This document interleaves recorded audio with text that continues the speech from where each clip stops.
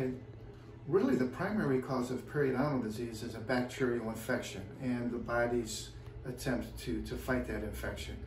So we need to eliminate plaque bacteria. Now often we will have patients who will come visit us that have very severe gum disease, and I hear this almost every day.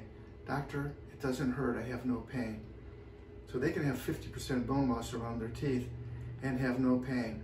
They can have so much bone loss, their teeth become loose and fall out, and they have no pain.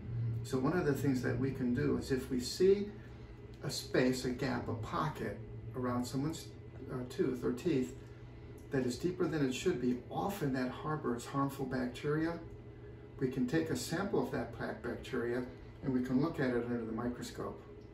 The microscope will then put the image on our monitor, and we actually have a brand new camera that I have not yet put into operation that gives us better resolution and better image. So we're not looking through the lens anymore. We can see this digital image, and we can determine, are there particularly harmful types of bacteria present? We can see them and do this all with a matter of a couple minutes. And it's not painful to the patient. The patient then can see the bacteria that's in their mouth, and I can explain to them what a harmful bacteria looks like. We can also see white blood cells. So if there's an active infection, the body's trying to kill these bacteria, and we can actually see these white blood cells within the patient's own plaque. White blood cells are what we find typically when we refer to pus.